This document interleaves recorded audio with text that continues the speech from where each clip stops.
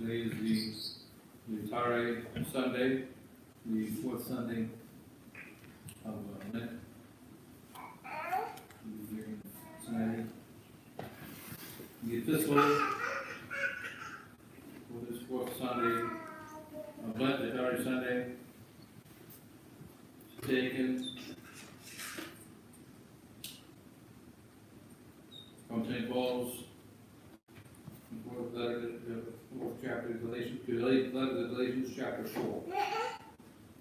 Brethren, it is written that Abraham had two sons, the one by a bondwoman and the other by a free woman. But he who was of the bondwoman was born according to the flesh, but he of the free woman was by promise. Those things are said by an allegory, for these are the two testaments, the one from Mount Sinai, engendering unto bondage, which is Hagar.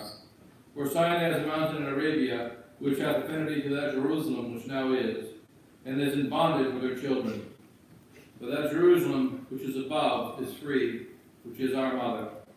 For it is written, Rejoice thou that barren that bearest not, break forth and cry thou that travailest not, for many are the children of the desolate, more than of her that hath a husband. Now we, brethren, are as Isaac was, are the children of promise. But as then he that was born according to the flesh persecuted him that was after the Spirit, so also it is now. But what saith the Scripture? Cast out the bondwoman and her son, for the son of the bondwoman shall not be heir with the son of the free woman. So then, brethren, we are not the children of the bondwoman, but of the free, by the freedom wherewith Christ hath made us free. The Gospel. St. John, chapter 6.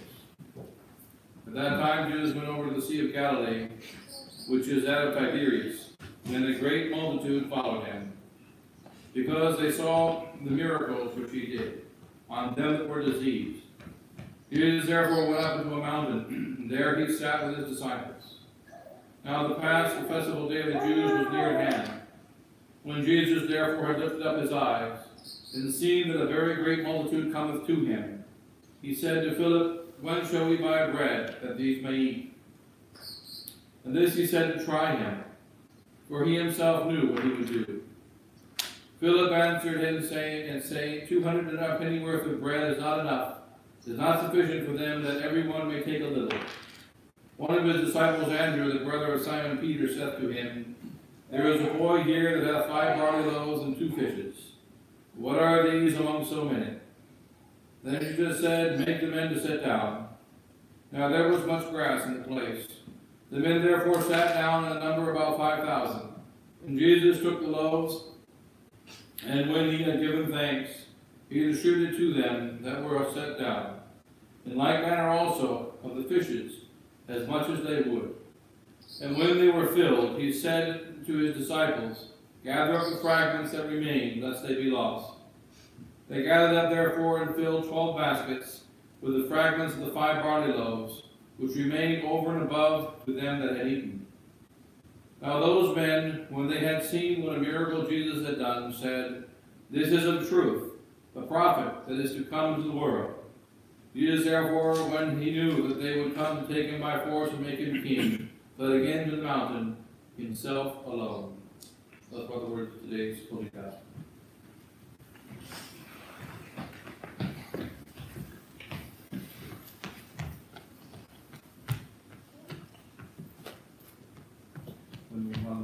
Amen. Today is Laetare Sunday. It is a Sunday of rejoicing. We're over the halfway point of the season of Lent. It is a day in which we read the Gospel of St. John, chapter 6. In the mysterious day in the life of our Lord. And when our Lord went across the Sea of Tiberias, and a great crowd followed him across the Sea of Galilee. And they followed him, and the Gospel tells us why. They followed him because they saw the miracles that he did, and how he cured all those who were diseased. So they followed him out into the desert. And he was there for some time, and they had forgotten to bring food, and there was time after his long sermon and talk to them and catechisms and so on, for them to return home. But then our Lord turned to St. Philip the apostles, and marched to all the apostles, and said that we should feed them, lest they go away fasting and faint in the way. And Philip said, there's a man here that's 2 barley loaves, a boy here has 2 barley loaves, and fishes, 5 barley loaves and 2 fishes, and what are these amongst so many? And then our Lord says, but our Lord said these things to test him, for he knew what he would do. When God created the world, he created it absolutely perfect, but he made it out of nothing. And the challenge of making the world out of nothing is if God does not continually hold up the atoms, and hold up the molecules, hold up the sun, the moon, the stars, and the earth, and the plants, the animals, the human beings, the angels, and all things living and non-living, then they will fall back into their natural state. So that when a carpenter comes to wood, and he sees wood, he takes the wood that was there before he visited it, he shapes the wood, and it becomes a chair. He takes that extra wood, and he shapes it, and it becomes a table. And then he leaves. And the shape that he created remains. Why does it remain? Because the wood was not from him. And the nails were not from him. And the glue was not from him. All he did was shape it. Therefore, the carpenter can leave. He can walk away, and then the table stands on its own. However, when God created this world, he made it ex nihilo. He made everything in it out of nothing. Therefore, if God walks away, then what happens? Just like the carpenter, when he walks away from the table, it reverts to what it is, which is wood and glue and nails. And it remains wood and glue and nails, and the table lasts. It lasts because it's made of something that was not from the carpenter. However, when God created the world made out of nothing, and if he walks away, it returns to what it was made out of, just like everything else. And it's made of nothing. So if God walks away from a man, the man ceases to exist. And as it says in the Psalms, God looks upon the deer, and he dances through the forest. He skips through the forest. God turns his face away, and the deer collapses and dies. So there are 2 actions of God. One is the act by which he creates. And he did this 6,000 years ago at the beginning of time. And the act of creation stopped after the 6 days of God's creating every kind of creature that there is. But then his second work is to sustain, to preserve, to maintain that which he created. And this maintenance he does from the time that the creation stopped until the very ending of the world. And how does he do it? He does it by his eyes watching over us and over all things by divine providence. With his loving care, he watches over everything he created. And he watched over it from the beginning, once it was created, until the very end of the world. Some things will cease to exist after they die. That's dogs when they die, they cease to exist. Plants cease to exist when they die. The matter returns back into the rest of the universe. It does not cease, but nonetheless the being itself ceases. And God created all things, and he maintains them by his divine providence. Now, as things continue stably throughout time, we sometimes forget this. We forget that God maintains things by his divine providence. Therefore, God allowed there to be certain struggles amongst men. You don't find these struggles amongst the other creatures. There's no crisis amongst dogs. There's never a crisis amongst dogs. There's no crisis amongst any of the animals.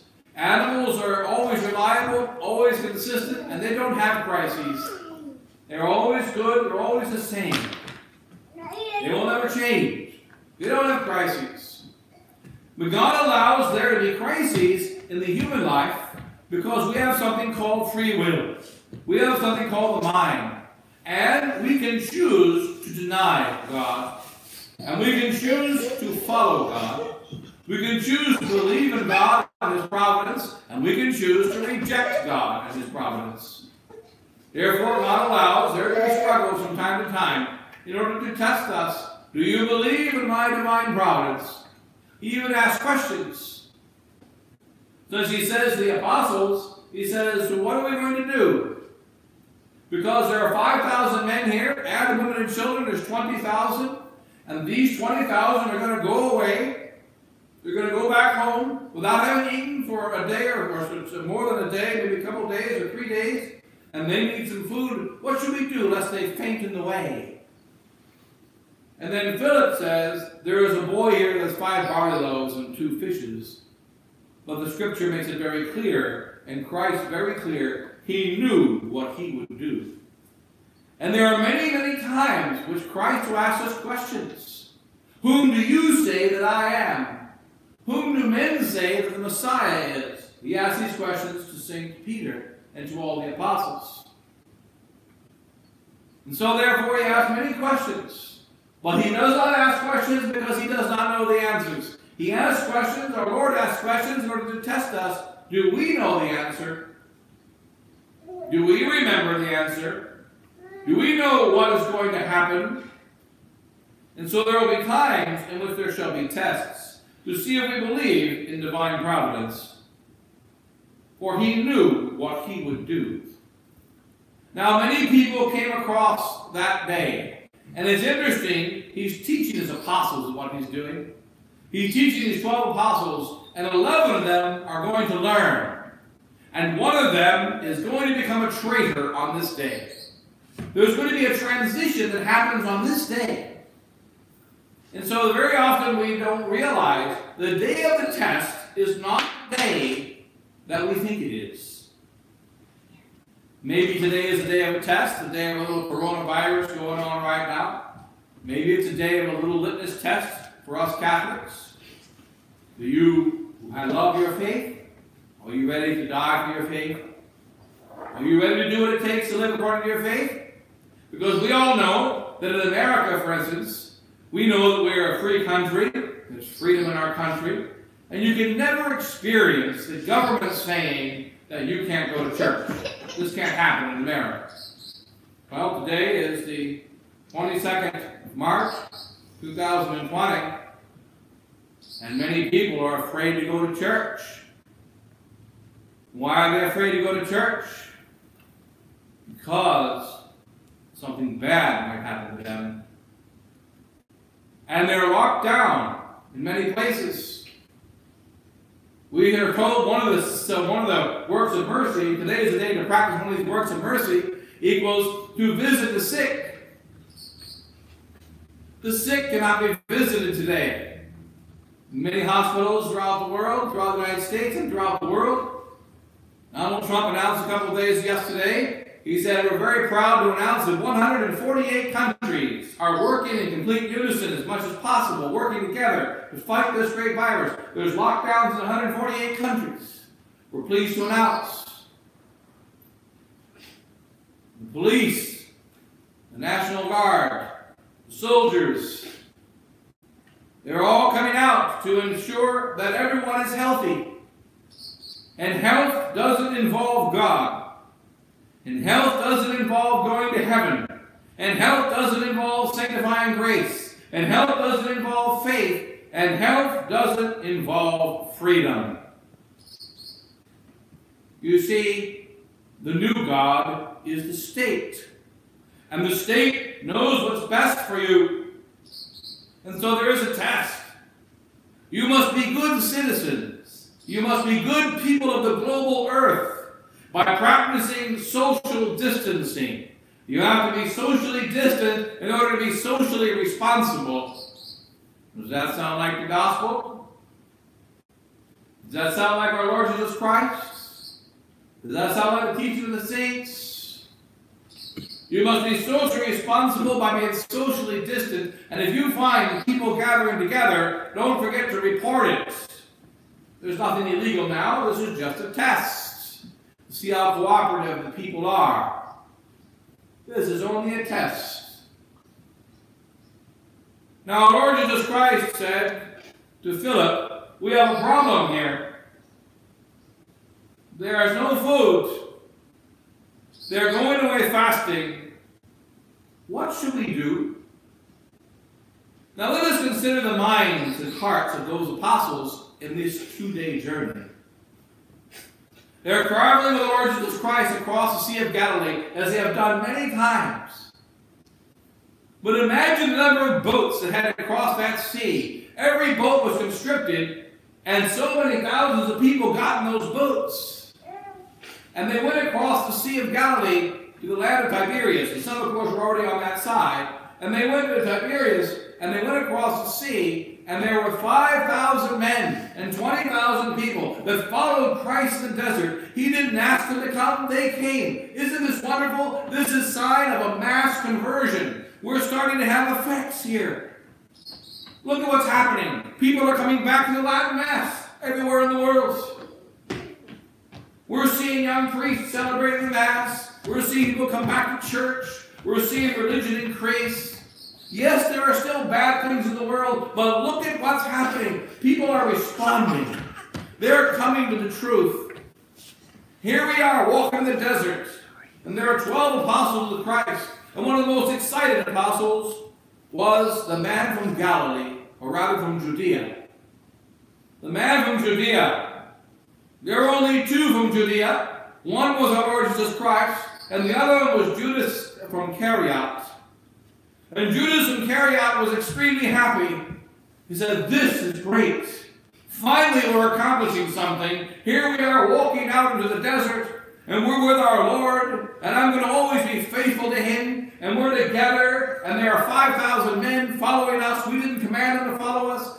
They saw the miracles. They saw Him to take care of those that were diseased. We got 20,000 people in the desert. Imagine what we can do in the cities. We perform lots of miracles in Pfeiffer, which is the hometown of St. Peter. But why can't we go somewhere else and perform miracles also? This is great. The people believe and they come. And now they're in the desert, and Christ multiplies the loaves. What a great miracle. What a great miracle. We forget about the hearts of men. What is the heart of man really like? It says in the Gospel of St. John, chapter 2, and the people believed in Him. This is a few chapters before chapter 6. And the people believed in Him, and they believed in Him because of His miracles. They believed in Him because of His beautiful teaching. They believed in Him. They thought He was wonderful. But He put not His trust in them, for He knew what was in the heart of man. That's what the Holy Ghost inspired St. John to write. But He, our Lord Jesus Christ in His humanity, did not put His trust in them because He knew what was in the heart of man. But the apostles didn't know. St. John didn't know. And now they're going to see what is in the heart of man. It's time for them to see the mystery of what is in the heart of man. Our Lord Jesus Christ multiplies the loaves to the 5,000, and He feeds them. That's what's in the gospel today. And then we have the strange behavior of Christ, the scandalous behavior of Christ, and the beginning of the fulfillment of a prophecy that was made by Simeon when he was only 40 days old. You can't say it wasn't predicted to be a problem, because when he was 40 days old, this child went into the temple, and an old wise man said, "This child shall be for the fall of many." That's what he said. This child shall be for the rise and the fall of many.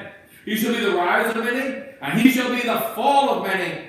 There will be many who will fall because of this child. He shall be a sign of contradiction, and the soul of his own mother shall be pierced by a sword, and thy own soul also shall be pierced by a sword. This child shall be the cause of the fall of many in Israel. Did he change? When he was 30 years old, he said, "Blessed is he that is not scandalized in me." And when he died and rose from the dead, St. Paul said he was a scandal.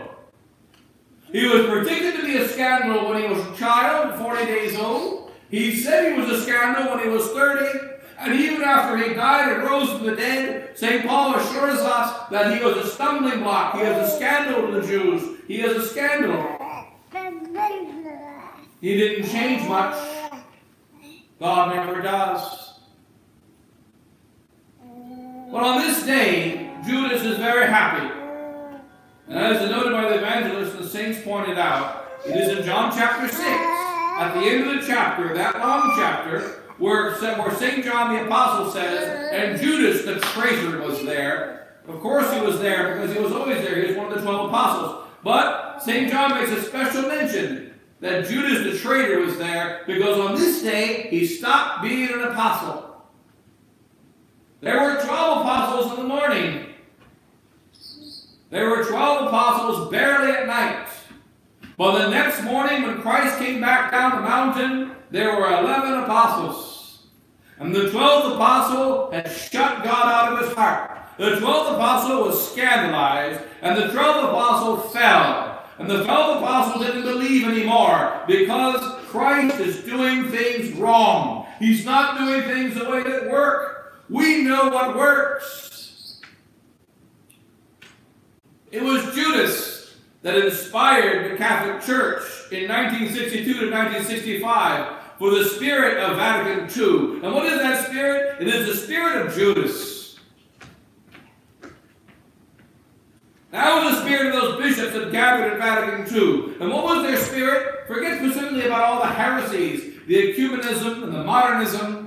What was the spirit behind those bishops, and what did they say they were going to do? We are going to have a council that's going to fit the modern world. We're going to have a council that's going to give people what they want. That's going to tell people what they want to hear. That's going to adapt the church to the people. And when the church is adapted to the people, imagine the countless conversions. There's going to be a massive increase. And you know what there was? There was. It was interesting when Bishop Williamson and I, in 2005, went around to look for seminarians. It cost less than $50 million. To replace St. Thomas Aquinas Seminary in Winona, Minnesota, I was tasked with the job to look for another seminary that was bigger, and I visited 105 different places. But Bishop Williamson came from South America, and then myself, Bishop Williamson, a couple of the faithful went around, and we visited 105 seminaries, and all within 200 miles radius of New York City in the Northeast, in order to find a place that would be bigger than Winona. We found 5 places, beautiful places that could be used and purchased, but they would cost too much money because it would be around $5 million to get all of them. So to save money, they spent $50 million on the new place. But the fact is, we went to find the seminary. And it was interesting that we learned the history of the late 60s and early 70s that we didn't know. Visiting all these places, they were all booming in 1967 and 1968. Some of them were built in the 1967 and 68. Some of them had new construction projects going on in 1968. Because there's been a new council, the council is causing massive conversions, and everybody's going to be priests, and everybody's going to be brothers, and everybody's going to be monks, and everybody's going to be nuns, and there's going to be a massive conversion. By 1972, 90% of the places we visited were closed. Within 4 years, the boom turned into a bust. Because after all, after the council, the church is going to be better. And Judas knew it was going to be better if only Jesus Christ would have listened to Judas. And if only the Holy Ghost would have visited those Judases who created Vatican II. If only he would have visited them, surely there would have been a great blessing after the council. Forget about the heresies. The spirit of the council was the spirit of Judas that wanted to make the church fit the world and make the word church pleasing to the world. And if the church is pleasing to the world, and he's not some cold priest wearing a cassock called Father X and Father Y by his last name, but rather he's going to be Father Bob or Father Tim. Now, what about the religious priests? We always called them by their first names, Father Raphael and Father Cyprian and so on. No, we're not going to call them by their first names because they have changed their names to the names of the saints. We're going to call them by their original baptismal names. And we're going to make them like the rest of the world. And it's going to be so wonderful. But what happened? The last words of the gospel today what really happened. There was a great miracle. And here are the beautiful words of the followers of Jesus Christ. Now, what a miracle. And then the 5 barley loaves, they gathered up therefore and filled 12 baskets with the fragments of the 5 barley loaves which remained, over and above to them that had eaten.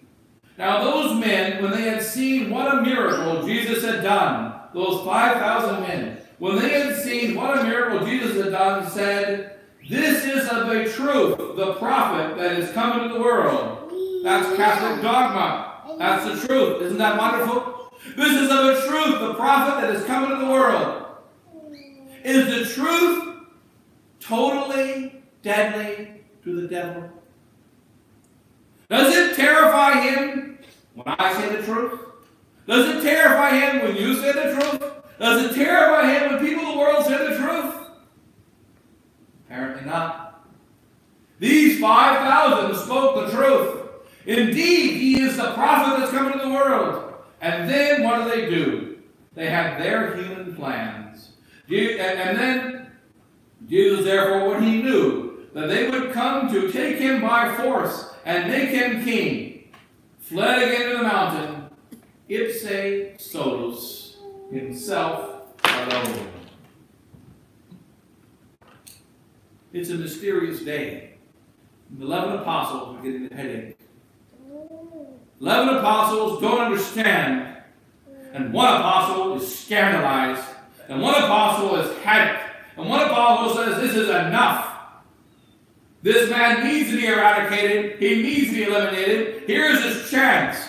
Take 5,000 men in the desert, go back into the city, gather 20,000, gather 100,000, drive out the Romans, perform these miracles, spread the faith throughout the whole world, and they will all become Catholics, and they will all follow Jesus, and they will all believe, and they will all be wonderful." And what is he doing? He went into the mountain himself alone. Where is he? And Christ went into a mountain, ipse solus. And 11 apostles don't understand. They don't understand. They can't understand. The next day, Christ comes down the mountain. And then he gives a sermon. And all 12 have hope. Now he's going to say, you were going to force me to be king? No, I become king on my own circumstances. Today I'll gather you up. But what did he do? He came down the mountain and he said, "Eat my flesh and drink my blood. And unless you eat my flesh and drink my blood, you shall not have life in you." And they became scandalized.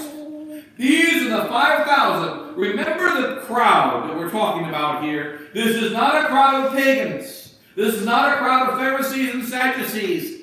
There are no Pharisees and Sadducees in the crowd. This is the crowd of the faithful. This is the crowd of the ones that believe. This is the crowd of the Catholics. This is the crowd of the good people. And he comes down and tells them, "You must eat my flesh, you must drink my blood, and you can't eat my flesh when I'm alive. Therefore I must die. You must drink my blood. You must recognize that I became man to die on the cross for sins. I became man to eradicate sin. And you have to eradicate your own sin, and believing the truth is a beautiful thing. But that truth is not true if it doesn't go down into your guts. That truth isn't true if it doesn't come out in your hands, if it doesn't come out in your feet, if it doesn't come out in your actions. Is it true? The truth by itself does not scare the devil. It must be truth spoken with life, because our truth is alive. Our Lord Jesus Christ is one. And he said, "I am the way, I am the truth, and I am the life." What does that mean? The truth must be on a path. And the truth must be alive. And when the truth is on a path, moving, and when the truth is alive, that is Jesus Christ. Now, where is this path leading? It is leading only to God the Father. It is inspired only by the Holy Ghost. And it is Christ who is walking. Now, this is the way. And what is life? the indwelling of the Holy Ghost, that truth be inside of our blood, and that it come out of our mouths, and come out of our hearts, and come out of all things. This truth must be alive. This truth must be away. And these people believed in the truth because it was a nice thing to know and a nice thing to understand between breakfast and lunch. But there had better be a good breakfast, and there had better be a good lunch. And what did our Lord Jesus Christ say to them? And this is very important for the apostles to hear. You believed in me yesterday. No, you did not believe in me yesterday. You wanted to make me king yesterday. You didn't want me to be king. The only reason you believed in me yesterday, the only reason you want to make me a king yesterday is because of the bread. You don't love God. You don't love Christ. You don't love the truth. You love the bread. Give me the bread. You love the bread. You don't love the truth. Now the fact is, we are not made to love bread. We are made to love God. So every now and then he gives a test. And he even shows us, God made us to eat bread. We have to pay taxes once in a while. Pull some rupees out of a fish. We have to live in this world. And our Lord himself said in the Sermon on the Mount, he says, the Heavenly Father knows you have need of these things. But seek first the kingdom of God and his justice, and all other things shall be added unto you besides. But do you seek first the kingdom of God and his justice? We all say we do. Because justice demands we get a good paycheck. And justice demands that we get a nice house. And justice demands that we be properly taken care of. And we believe in the kingdom of God and his justice. And justice demands that all our enemies get whacked. We believe in that. Is that Christ's justice? No, it's not. That's my justice. What justice do you believe in? Notice what he said. The kingdom of God and his justice. That's what he said. Do we believe the kingdom of God and his justice? Apparently not. So every now and then he gives a test. And what happened on that day? Today, 20,000 happy people. Tomorrow, they all leave. Not everyone, but more than 99%. They went away disgusted, and they would not recover from that disgust. Judas did not leave for the same reason that the others did leave. Judas did not leave because he was one of the 12. He wanted to leave, but he couldn't. He was like the charity of the builders. The builders were terrified of St. Francis Cabrini in Colorado. They were building an orphanage on top of the mountain in Denver, where she'd have the miraculous water come out a little bit later. And they would send her a bill, and she wrote on the bill, Deo gratias, and sent the bill back. And they said, you got to pay, Deo gratias, and sent the bill back. And the contractors got together and said, that's it, I'm quitting. I'm quitting. I'm quitting. I'm quitting. I'm quitting. I'm not going to work tomorrow, but you showed up to do this, and they did it. Everybody was going to quit. Nobody did, because they were terrified to be the first one to quit. So nobody quit. They were not happy, but they worked. They were terrified to be the first one to quit, so no one quit. And they built the whole thing. And at the end, finally, the head contractor said, you see, you still can't have your orphans on top of this mountain because there's no water here. You can't bring the boys up on top of the mountain, the girls up on top of the mountain. There's no water here. And you want water? Here it is. Took a staff like Moses, he hit a rock in Denver, Colorado. And water came out of the rock, and it's still coming out of that rock to this day. And there's water in the mountains. God will provide what he wants. Were they virtuous workers? No, they were not. Did they see the work to the end? Oh, yes, they did. Was God pleased with them? Absolutely not. Did the job get done? Yes, it did. Did they go to heaven for it? No. So likewise, Judas, he stayed with the other 11 apostles. He wanted to leave and teach Jesus Christ a lesson. But he couldn't do it because he was one of the 12. His heart was one of the mob. His heart was one of the crowd. His heart was with them. He was disgusted like them. He wanted to show signs of disgust, but he couldn't do it because he had bewildered apostles on his hands, and he thought it would work on them. But they were hopeless. They all wandered away. And those apostles that were so happy the day before became so very sad and so very sorrowful, and they didn't understand. And they were worried, and they were wandering about, and Judas wanted to go. And he was trying to motivate the others to leave as well. But he wasn't the one in charge. Only St. Peter could do that, and he couldn't do it. Then Christ turned to the 12 apostles and said, "Will you leave me also?" He was not speaking to Judas, because Judas already left. He was asking a question to 11 men. They thought 12 were getting the question, but only 11 were getting the question. "Will you leave me also?" And then St. Peter, the great St. Peter, said, "Lord, to whom shall we go?" And all the pain that was in the Sacred Heart, all the pain that was in it, because those people came for bread, because they didn't love him when they should have, and the agony it caused his heart was healed by the words of Simon Peter. "Lord, to whom shall we go?" Sometimes, when we don't know all the answers, we don't know where to go, but we do know we can't leave him. We don't know what to do, but we do know that if he's sleeping in a boat, wake him up. And we don't know if it's safe to go out in a storm, but if he's out in the water, jump into it. And that's the wisdom of Simon Peter. And we don't know if we can be forgiven for denying Christ 3 times. But we run to the tomb to see if he's there. Simon Peter always knew what to do. He wasn't smart like St. John. He didn't know all the answers, but he knew the essential answer. Go to Christ in every circumstance. Don't go anywhere else.